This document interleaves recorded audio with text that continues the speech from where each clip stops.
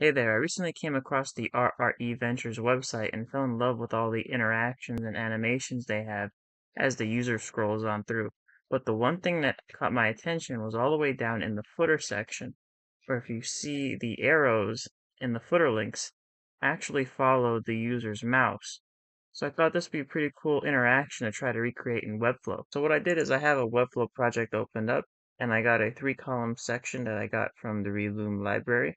And the only thing I've done so far is I just swapped out the arrow icon with something that was more similar to what they used in the RRE Ventures website.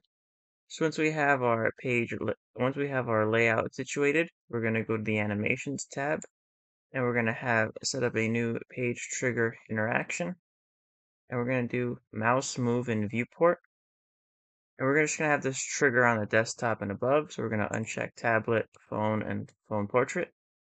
So we're going to play a mouse animation, and we're going to start a new mouse animation, and we're going to call this follow cursor. And so some of this I realize is dependent on the actual arrow you used.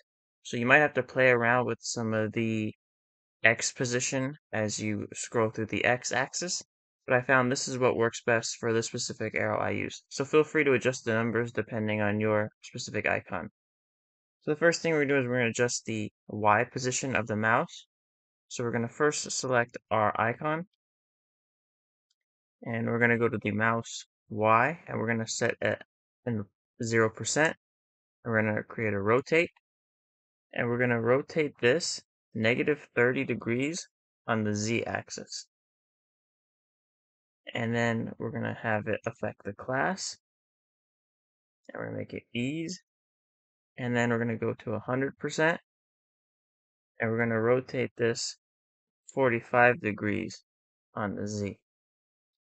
Or affect the class and make it ease. Now if we do a live preview, we can see it's following our cursor as it goes up and down.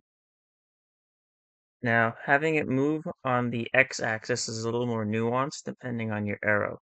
So I'm going to make a new animation on the x-axis, have it rotate with the class, set the easing to ease, and I'm going to have the first one start at 30%.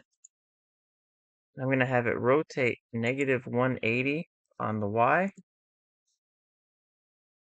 And then for the second one, I'm going to affect the class. And I'm going to have the keyframe be 60%. And I'm going to have this one rotate 0 degrees on the Y. And we're going to make sure all of our easings are ease.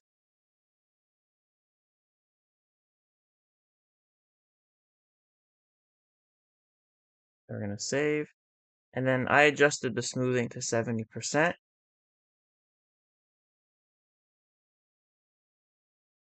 And then if we check it out, it follows our cursor.